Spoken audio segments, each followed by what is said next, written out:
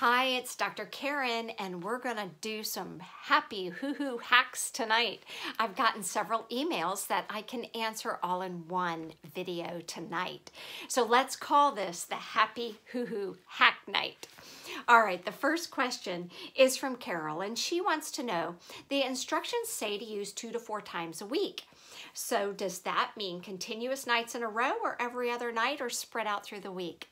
Okay, so I'm going to tell you exactly how to figure out when you need to use it.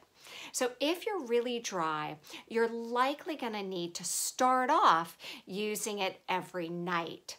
So it may take 2 to 4, maybe 5 nights in a row, but what eventually is going to happen is you're going to feel quite moist in the morning. So when you feel that moistness in the morning, it's time to back off and skip a night. Now, as you use it every other night, you may start feeling too moist in the morning, and then that's the time to skip 2 nights in a row. So that's how you figure out perfectly how much happy hoo-hoo you actually need. Okay, and she has another question. She says, can I use them right after sex or should I wait until the next night? Either way is fine. And in fact, the only thing in the happy hoo-hoo is DHEA, progesterone, and fatty acids. It's perfectly safe for your partner. So if you put it in and all of a sudden you decide that you want to have intercourse, you don't even need to worry about that because it's good for your partner too. So what I recommend is if you are dry, you kind of feel like intercourse was a little dry, go ahead and use it that night. If it wasn't, wait till the next night. Okay, another question. Let's go to this one. This person says, I am currently taking oral progesterone 200 milligrams. I started on the happy hoo-hoo suppository. Should I discontinue the oral progesterone?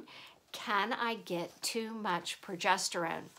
Excellent questions. So first of all, let me remind everyone that oral progesterone is different than topical and suppository.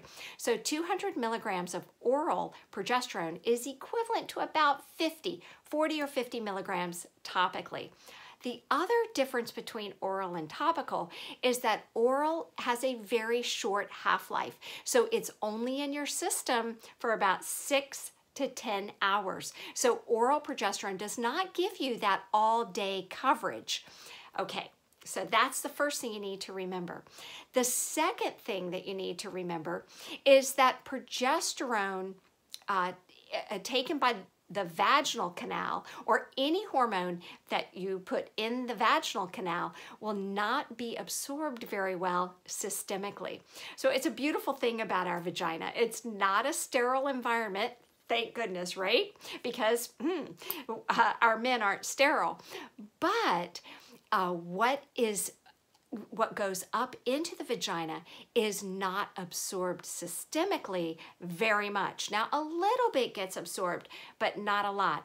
So that 10 milligrams of progesterone and the 5 milligrams of DHEA, not a lot of it actually gets systemically absorbed in your body. So the answer to your question is, you should stay on your 200 milligrams of progesterone, but